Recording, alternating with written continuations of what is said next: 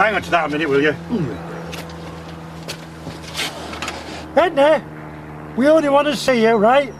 Now listen, there is no shame in your granny's past. We all know that. What do you reckon? She'll not thank you for broadcasting it to half the street, I know that. There is no point in upsetting yourself for something that happened a long time ago. Upset? Not a bit of understatement at you from where I'm sitting. Are you going to say out useful today or what? Why don't we come back later and try again, when Edna's actually in th' house?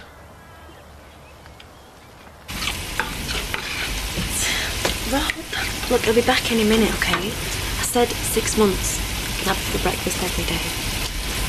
But what if I can't wait? Why are you up so early? Well, I couldn't resist the smell of bacon and eggs. Morning.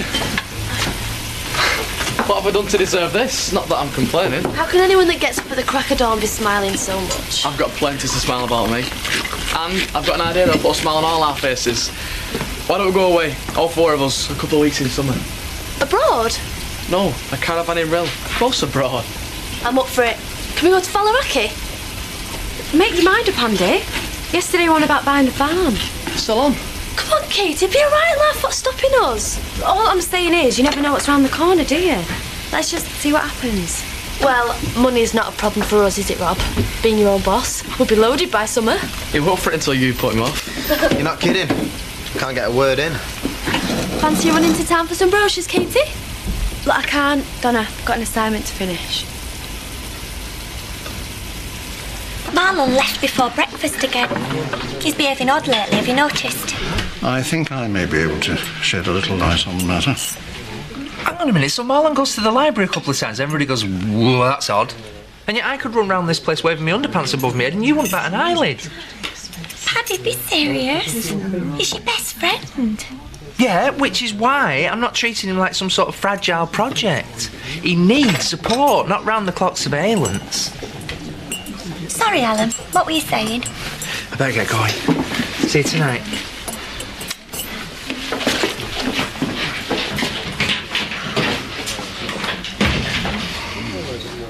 What is it? Well, I came across an article about a brilliant young swimmer's career being cut short by a heart defect, and that now she's aspiring to compete again following a heart transplant. Trisha's heart. I shouldn't have shown it to Marlon, I know. How can you be sure? Well, we had a lovely letter of gratitude, and the girl in the article has the same name. On top of which, the transplant coincides with the time of Trisha's death. Do you think he'll try to make contact? Well, I suggested he write a letter. I think he accepted that anything else would not be a good idea. I hope so. For Marlon's sake. Emmerdale on CBC will be right back.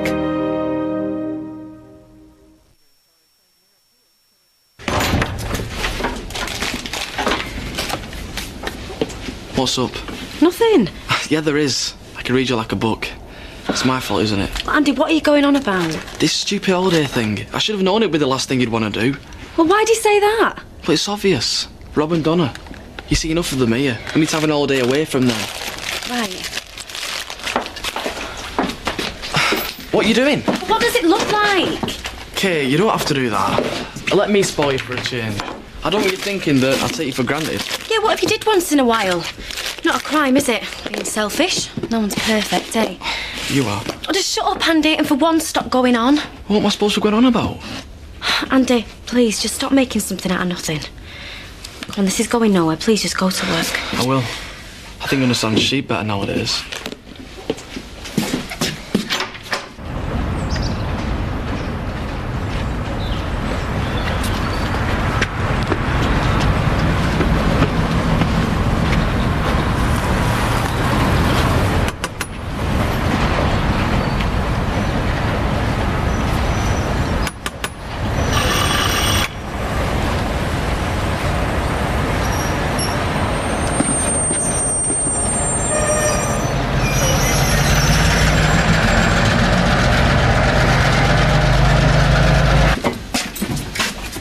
Don't tell me. You save you the trouble and wants a divorce. Don't joke, Rob. So what did he want? He wanted to know why I wasn't bothered about going on holiday. And what did you tell him? Well, nothing that made sense. I had a go at him for being thoughtful. He'll hate your guts in no time. Oh, thanks. I feel a lot better now. You've got to leave him. There's no other way. I know. But after that? Well, like we said, you go away for a while. That's what scares me, Rob. Well, we'll meet in secret. As often as possible. We're not every day like now, though. 6 months, and it'll be better than now. Nothing to prove or hide. Dad and Andy will just have to accept it. Are you scared? Terrified of losing my family. But one look at you reminds me why it's worth the risk.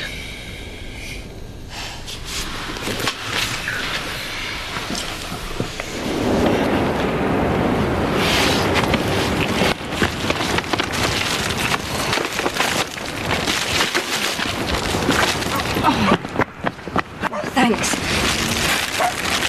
Hi again. Hi. Oh, you're a gent. Well, as you can see, I'm a clumsy twit who buys more than she can carry. Or needs, for that matter. No, you're not. You shouldn't put yourself down, I mean. Shoes.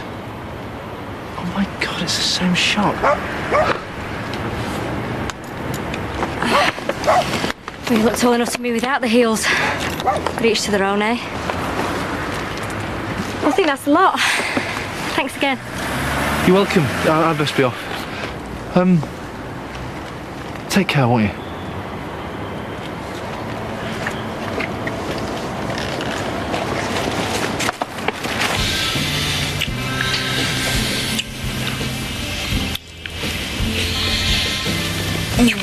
Don't you think we're pushing our luck a bit? I mean, what if Andy comes back?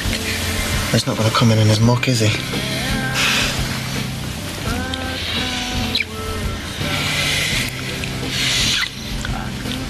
And again, we'll be stupid getting caught like this now we've planned your divorce. Yeah.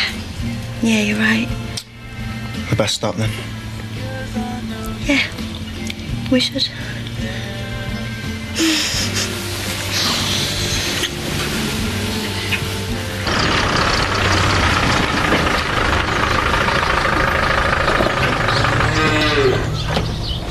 You've got a puncher. Andy, guess what?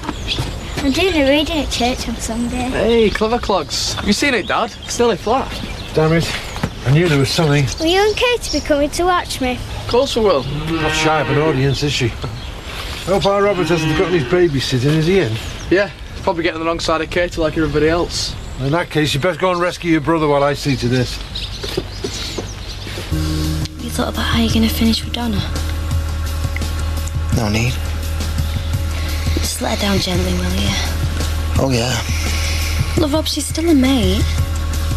You know, I wish it was that easy for me, but it's not going to be, is it? No. I don't even want to think about it. It makes me feel sick. Then the thought of being without you is much worse.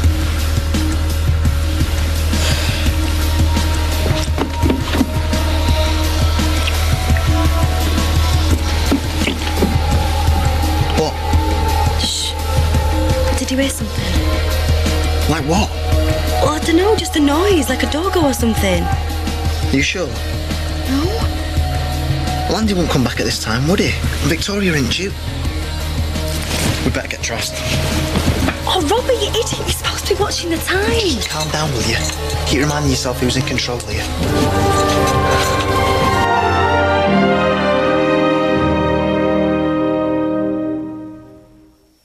Dad! Get back a bit, Victoria. You shouldn't be so near when I'm doing this. I want to tell you something. Where's Robert? He should be with you. But I want to tell you something first. Oh, for crying out loud. What is it? You all right? Need a hand? Where have you been? I thought we said 1 o'clock. Yeah, well, I'm here, aren't I? What's so urgent, Victoria? I'll tell you later. Come on, then. Let's leave Mr. Grumpy to it. Well, come on, then.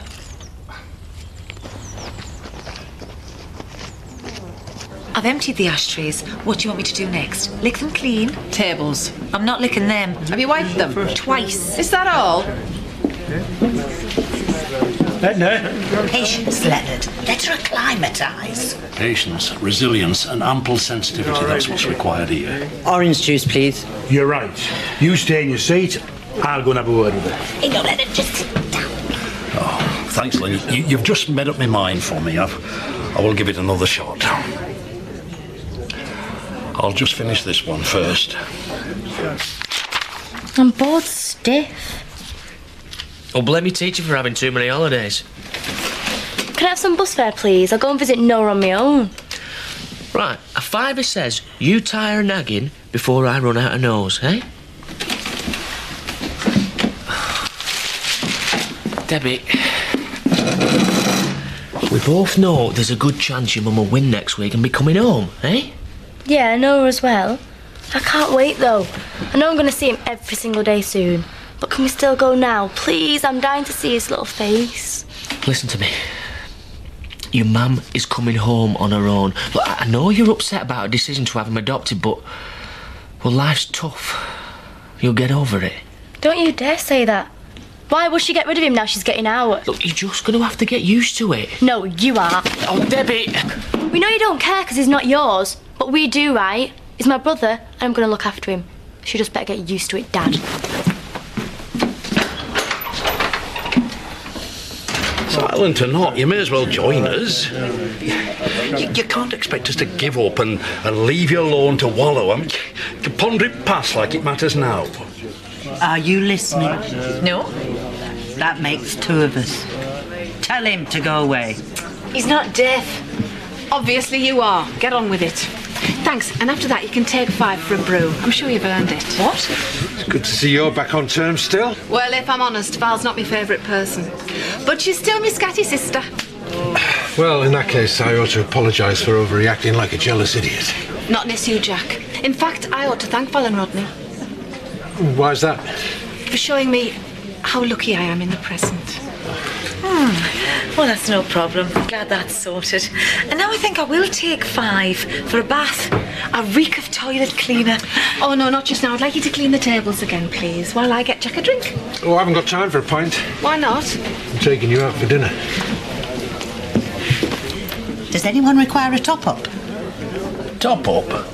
No, thanks. But I am fed up. It's impossible, this. More chance of digging your way to Australia with a plastic shovel. We can hide the past, but we can't change it. I also know there are 2 certainties in life, skeletons and closets. Meaning we all have them. I bet I could tell you a few tales from my past that'd curl your toes. Well, don't look at me like I was a tart. Not that there's any shame in that. I mean, some of the finest women I know are. You see, I once enjoyed a short stint as a receptionist in a brothel.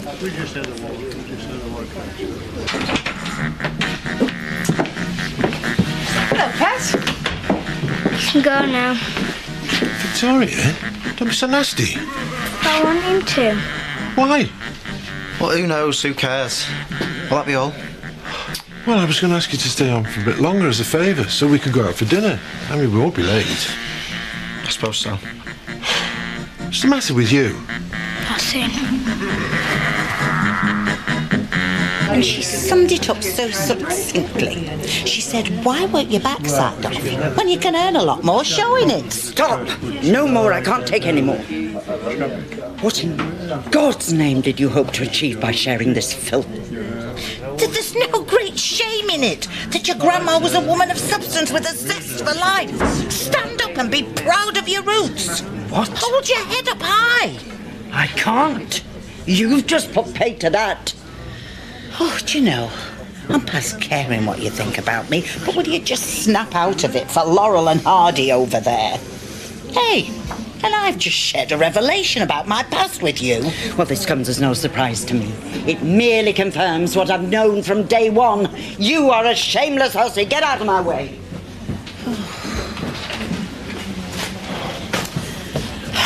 Don't take this to heart here, but I'm going after her. You do what you've got to do. Thanks, love. I don't know what possesses him to bother. Yes, you do. Andy knows it. That's why he's marrying you. Edna, look, just wait. What's this all about, eh? I really don't know. Well, I know you're hurting, but you can't keep pushing us away. We're your friends.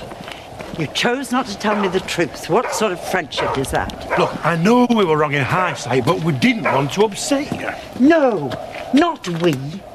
You, Leonard. You are my friend.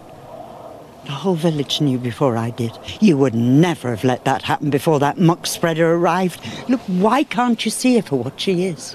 Pearl didn't spread it around the village. She was trying to protect you. You see? Why'd you let her manipulate you like that? Oh, I accepted the pair of you never going to see eye to eye, but that doesn't alter the way I feel about you.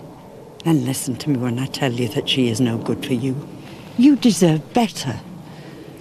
I'm sorry you're wrong. Pearl's a good woman. Well, you can think what you like. Edna, your friendship means a lot to me. And that'll never change. But I love Pearl, and that's the way it is. So you're going to have to accept it. Have I? We'll see about that. You may thank me one day for caring. You've a funny way of showing it, Edna Birch. Emmerdale will be right back.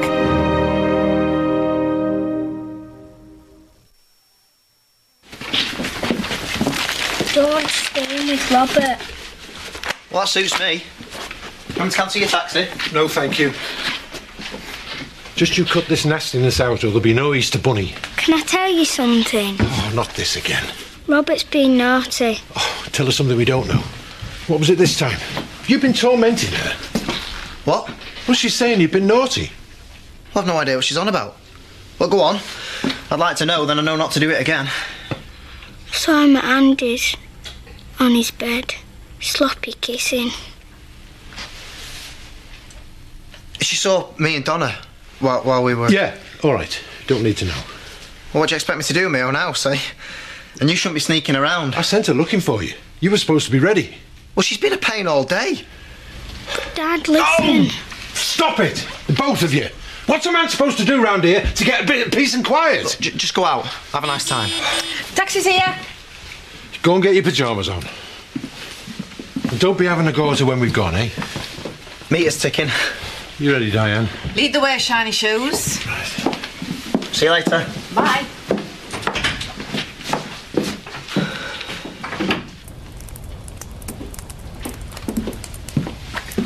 Oh, whoa, I'm interrupting. Sorry. No, come and sit down. No, I'm not doing him at all. How was the library? Quiet, I bet. Oh, quiet as slime. You've cheered up a lot since yesterday. Maybe I'm glad to be alive again. You haven't been to the library, have you? Emily, he's fine. You leave the poor bloke alone. Have you been looking for her? The girl with Trisha's heart. Alan told me about the story in the newspaper. I found her. Carries her name. Not 10 miles away. I mean, can you believe that? How? I wanted to see what she was like. I nearly couldn't though today. I mean, I swore I would have walked off. What made you change your mind? That's the amazing bit. I mean, the decision was made for me. She dropped this bag, right? I mean, I'm talking the perfect moment. I would have gone, but you can't ignore fate. You don't really believe that, do you, Marlon? No, not straight away, but then I saw this shoe bag right now. Trisha was crazy about shoes. You're like most women, mate. But these were from her favourite shop. Did you share any of this with Carrie? No, she doesn't know who I am. Well, that's something. What do you mean? Maybe she doesn't want to be found. Why? No good can come of this. You know that, don't you, Marlon? All I know is what I feel inside. Part of Trisha, so close. How could I let that go?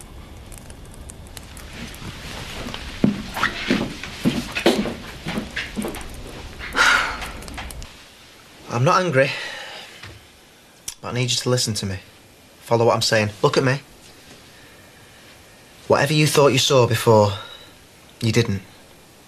We were just messing around, having a laugh. That's allowed, isn't it? And there's nothing to tell. So no more silly tales. We're clear? Well, we should be. But I want this to stop here and now. You understand? Katie's not allowed, though. Katie's married to Andy. I saw you. Oh, don't say that. Do you hear me? This is serious. No, I don't ever want to hear you say that again. Dad told us never to tell Fritz. Listen, do you realise what this could do? I am warning you. You know nothing. This is grown-up stuff, and you could be in trouble. Serious trouble. Let go, you're hurting me. Look, something bad will happen to all of us. Dad, Andy, me. And then you'd have to go away. Do you want that? Do you? Answer me. Then you do as I say. You must never tell anyone what you saw. Do you understand? Say it! What must you never do? I said, say it.